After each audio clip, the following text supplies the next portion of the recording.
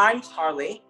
I work for Octopus Electric Vehicles, who work with EO to put chargers in at people's houses when they buy an electric car. So I am a racing driver, and here I am with my mum, with my racing car.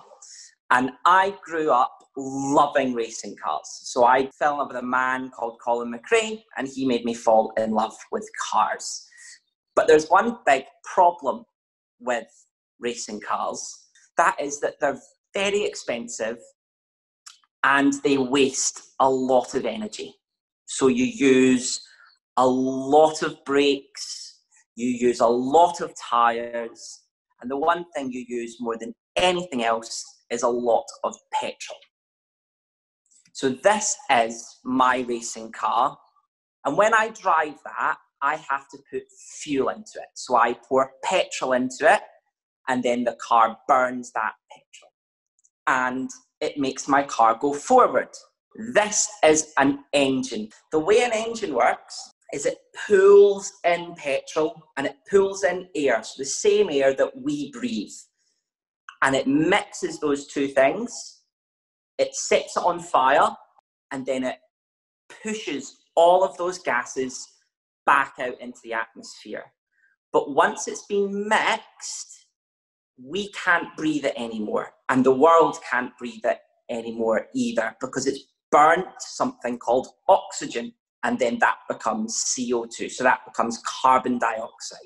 What that means is that we get gases that enter the atmosphere and then stop us when we're on our way to school, having clean air to breathe, but also can affect the environment. So that's where electric cars come in for me.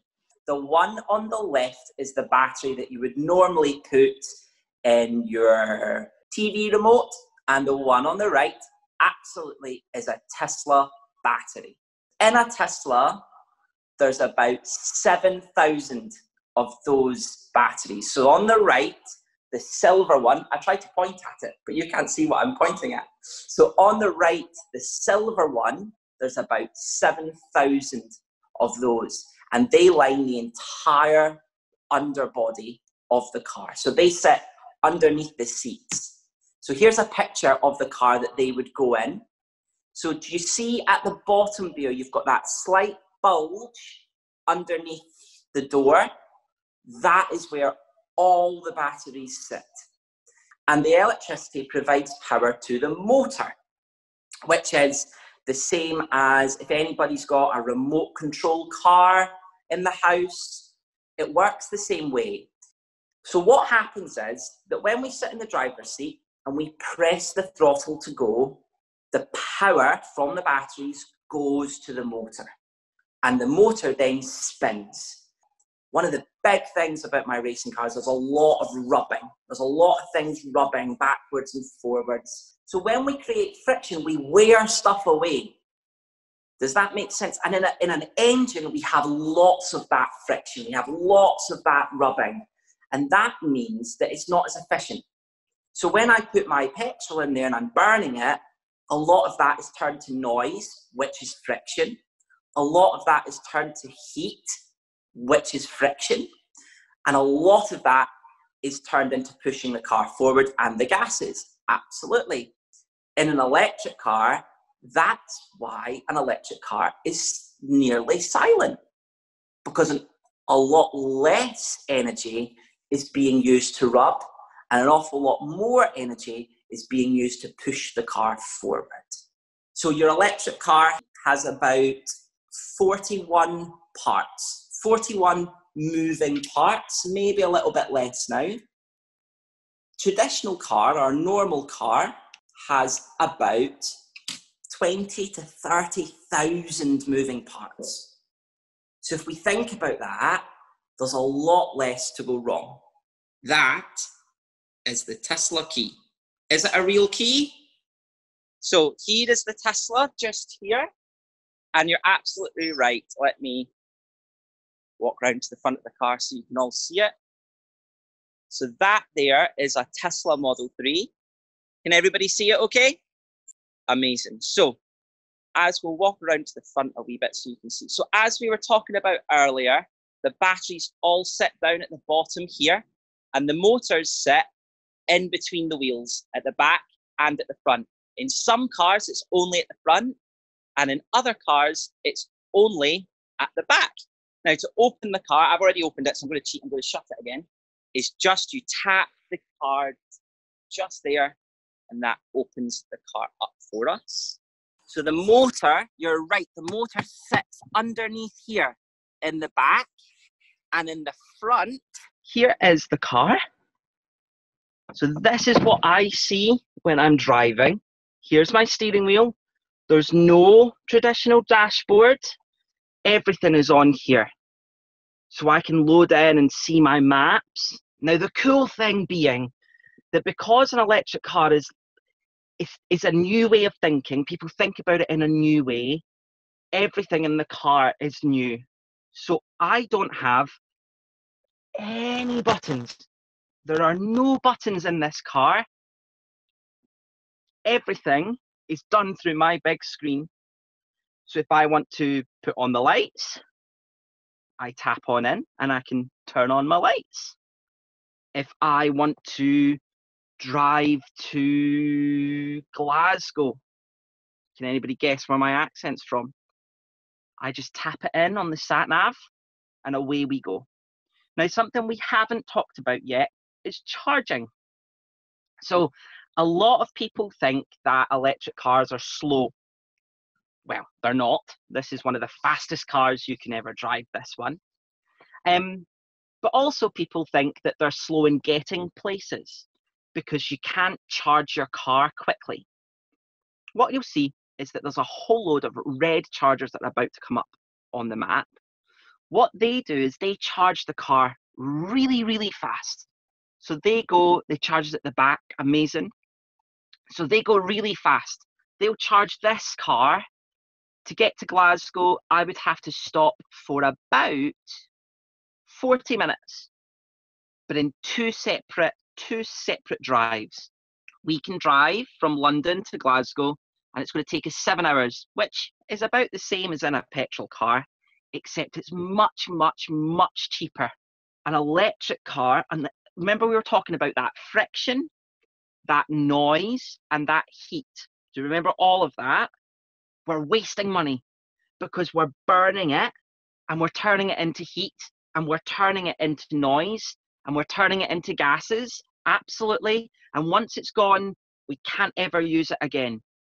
But with electricity, if we're getting it from wind or from solar or from tidal, from the sea, we don't have any of those problems, because what happens is that the wind's always going to be there, the sun's always going to be there, the sea's always going to be there. That keeps giving us energy over and over and over and over again. And that helps us to power our car. So people were asking about where the charger is. So let's go have a wee look at that. So the charger is round the back here. And it just pops open like that. And then you just plug your car in. What does the screen use up the battery? That's a brilliant question, Sharon. The screen doesn't use up any battery, really, because the battery could power your house for about 2 weeks. So the car could power your house for about 2 weeks. Using things like the screen, the radio, the lights really doesn't take up any energy in the real grand scheme of things. But the thing that, if you think about that, this car is more efficient, so it uses less energy than your petrol car.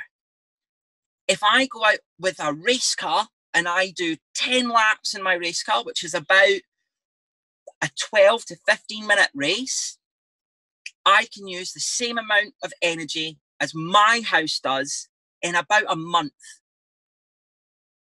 So this is where electric cars make a big difference. Quickly, I'm just going to run you through the charging. So this is, remember we were talking about that battery at the bottom and then the motors. You can see that on the screen here. So you can see here's your battery, here's your motors that sit in between the wheels, and that's what gives the car performance, and that's what pushes the car forward. All the batteries at the bottom make the weight of the car really low down, so it's quite a heavy car. It's a very heavy car, but because the weight's really low down, it's really good. It shows your energy. Yes, so this is how many miles I've got left on this tank. So you can see that this battery isn't full. So the green is how much battery I've got left. And, come on, car. That is how far I can go on that charge. So with this, which must be about 87% full, let's check that. About 85, I reckon, actually. Display. Let's go in. Energy. 78. So with 78% left, so about 80%, I can do 241 miles. That's a long way. So I'm going to go plug my car in so you can see that. I'm just going to grab my charger. What is the top speed? What is the top speed of my Tesla? So this car here will do 162 miles an hour. I've never done that on the real road, especially in this. How much energy can it take? So it did 164 miles an hour. It's very fast. It will do 0 to 60 faster than a Lamborghini, and it will go around a circuit faster than an old McLaren F1. So it's a very, very special car, this. How much energy can it take? So it can take 74 kilowatt hours. A kilowatt hour is a unit of energy. So it's how much power we use over a set period of time. And this car can have 74 of those kilowatt hours. Perfect. It works out at about a penny a mile. If you're charging at your house, it works out at about a penny a mile. How much is the energy in the car? So that's what I was saying. It's about 74 kilowatt hours. To give you an idea, that could run your telly, just your telly alone, for maybe a month, maybe more, probably more actually. And how much is it? It's about a penny a mile. So it's, for every mile you do, you spend about a penny to do that journey. And if we think about that with petrol is closer to 15 pence a mile. So if you're doing a lot of miles, it adds up and it's expensive. So what I'm going to do is we're going to try and go back to my laptop and show you a quick video of me racing a Tesla so you can see what it's like when the car is driving. Maybe if you play, does anybody play Forza or Gran Turismo or anything like that? Yes, perfect. You'll know that you can add bits to the car and add engines and things like that. So with an electric car, tune it, yeah? With an electric car, you don't tune it by adding bits.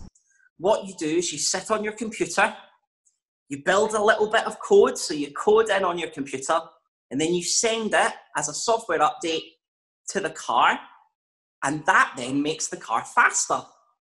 So Tesla do that. You like coding, amazing stuff.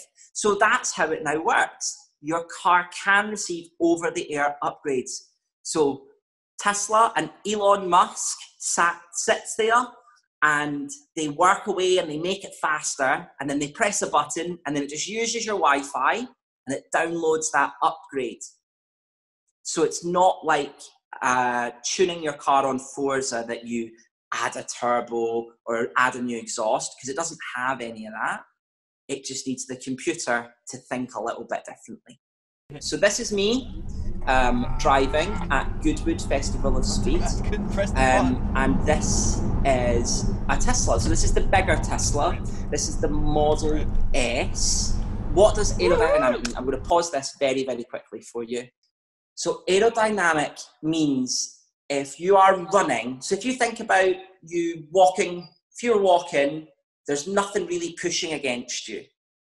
But if you're running, you can think about your t-shirt gets pulled back in the wind.